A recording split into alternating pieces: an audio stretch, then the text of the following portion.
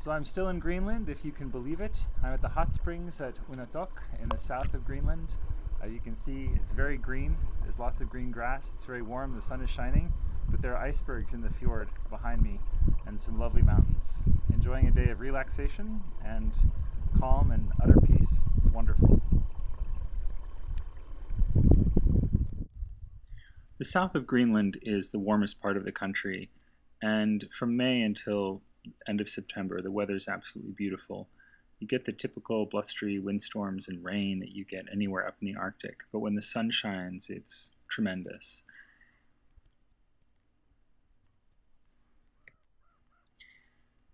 It's totally silent, and that's a rare feeling for us to experience.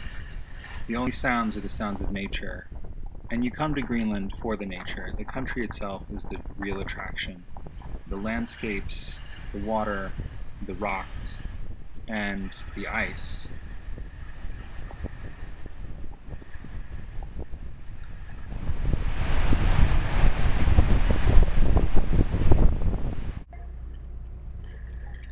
It's such an odd feeling to be in a t-shirt on a bright sunny day and be standing right next to these massive pieces of floating ice. And then to go back to town and find the locals swimming.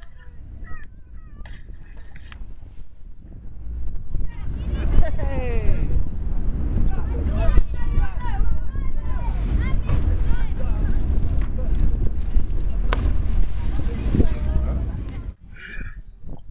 The water temperature here is about 35 degrees Fahrenheit.